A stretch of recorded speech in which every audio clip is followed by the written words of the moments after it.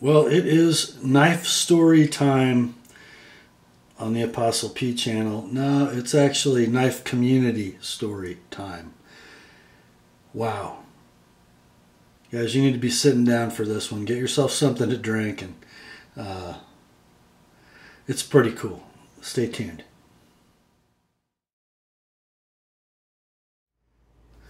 Hi gang, Rob here. It is the evening of 22 December 2014, and this is just overwhelming, this story I'm about to share with you, and this blade I'm about to share with you. A couple months ago, I have a viewer in Germany named Roland. On YouTube, we know him as Jack Sabenza, and he emailed me and then called me from Germany to ask if I would receive a drop-shipped knife, sharpen it, and send it on to him, which I was happy to do. I had a great conversation with him on the phone, and then another conversation subsequently, and I got his Ritter Griptilian and sharpened it and sent it to him, and he was very happy to get it, very happy with the work I did.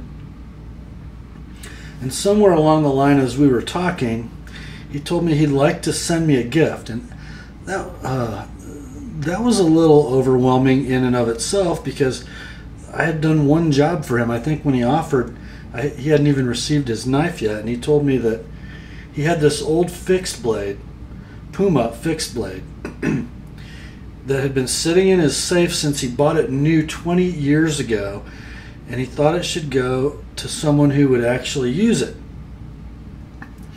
And so I completed the job, sent him his knife, told him it was on the way. He emailed me when he got it, raved about it, and reminded me that he was sending on this knife. And I had kind of forgotten about our first conversation, but I thanked him and waited for it to come and didn't think much more of it. And then one day, a couple weeks later, I get this package from Germany, and this was what was inside. This beautiful hardwood hinged box with brass fittings, and then I opened it. I was expecting maybe a Puma original Bowie, a knife we can buy here in the States for $100, $125, and very high number of production knife. And I figured, since Roland lived in Germany, it probably wouldn't cost him that much, and he'd had it for a while, and what a great gesture that he would do something like that. And then I opened the box, and oh guys, let's look what's inside of this pristine box with high density foam holding the pristine leather sheath. I think I might be the only one who's ever even inserted the knife into this sheath, which I did once. And then let's look. Oh guys, this is not a Puma original Bowie. This is a model I had never seen before.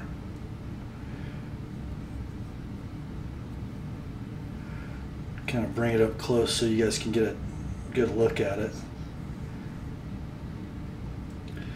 This is the Puma Cougar.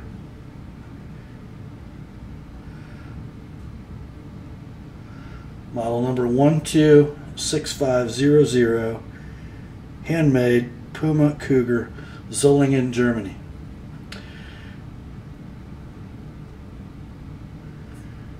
Gorgeous stainless steel bolster, integral crossguard, stainless rivets, jacaranda wood handle, beautiful stainless pommel, lined pommel and bolster, lanyard hole.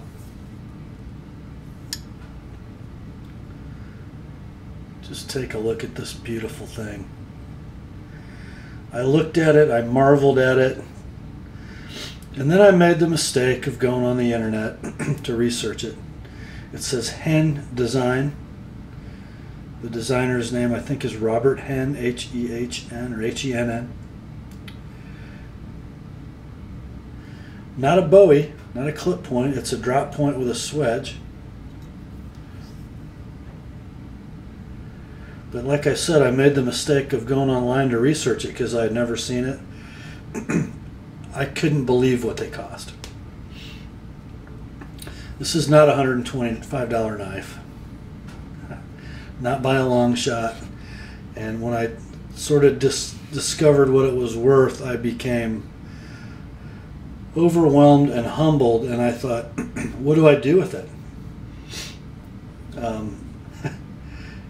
It cost enough money that it made me think twice or four times about ever using it.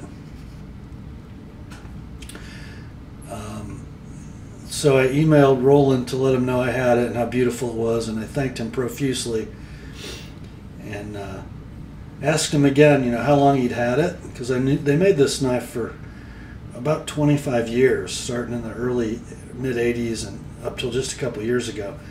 In fact, there are still new ones available on a couple websites for a number I'm not going to share, but it suffice to say, it'll blow your mind. Gotta wipe this blade down. So Roland reminded me in his response that he gave me this knife because he wanted to give it to somebody who'd use it. I was sharing this news with my buddies, Toad Sticker and One All's Pub and Campfire Talk, and when I shared that bit of information with them, they all told me, you got to use it. So I will. Guys, I'm just blown away.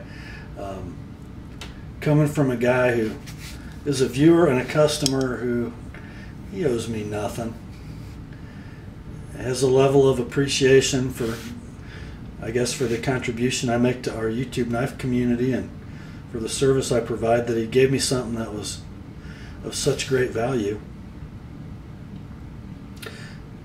But aside from that, and Roland, thank you so much, thank you again, and I will use it. Let's talk about then what we got here and what we'd use it for. Well, we have a 6.1 inch blade, and in German they say 6 1/9, and the overall length 11 3/7.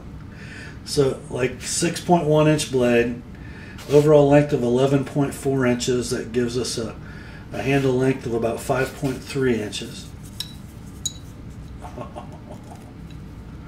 Guys, look at that.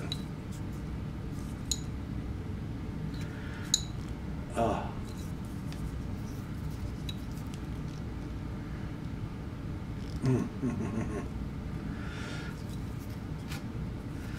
Blade thickness is 5.5 millimeters.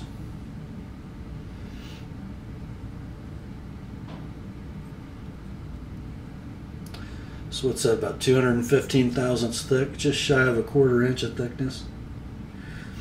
The blade steel is something we don't usually see, 440B. So that's 440 series stainless with more carbon than 420 or 420HC, not quite as much as 440C. It's supposed to be very tough. So it isn't going to be the greatest edge holder in the world, but very corrosion resistant, very tough, very resistant to impact. One thing you see on all Puma Bowies, if you look right forward of the signature, you're going to see a little speck. That's the Rockwell hardness test. They do that to every single blade when they're done. Look at this gorgeous tapered tang. What does that do for balance? Well, it does exactly what it's supposed to do. Look at that, guys. It's an 11.4 inch knife, precisely handmade to balance right in the index finger groove. Looking at that blade profile, that flat saber grind, coming out of that well over 200 thousandths inch stock to a pretty thin edge behind that edge bevel. Thickens up at the tip quite a bit. We got us a chopper here, don't we? This knife was designed and marketed as a field knife, not a hunting knife. So it's a lot beefier knife than the original Bowie. Not as broad a blade as the White Hunter. Doesn't have that marble skinning profile like the White Hunter does. This is more of an all-purpose field knife, so suitable for camp tasks, for chopping and splitting wood. Thin enough behind the edge to make feather sticks if you needed to, but really it's a chopper. And because of this telltale feature, upper and lower finger guards, yeah, it's a fighting knife.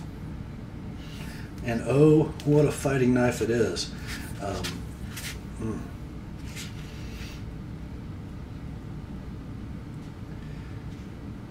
You know, if you were on a Yukon expedition and you might run across the odd large cat, the black or brown bear, or the bad guy, you'd be pretty well armed if you had to rely on this as your last ditch weapon, wouldn't you?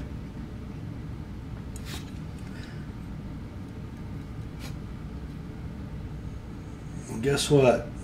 At the first opportunity, when I go on an adventure that requires or suggests this type of a tool, it will go with me. It will not sit in a safe.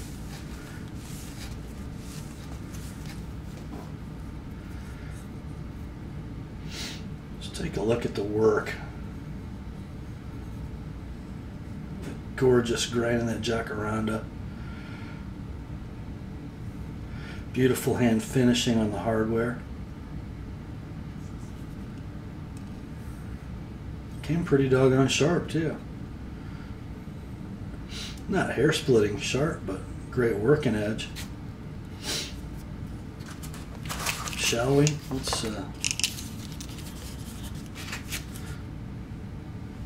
Let's slide it in there. Great fit. Good retention without even snapping it. Just fits like a glove. What gorgeous craftsmanship.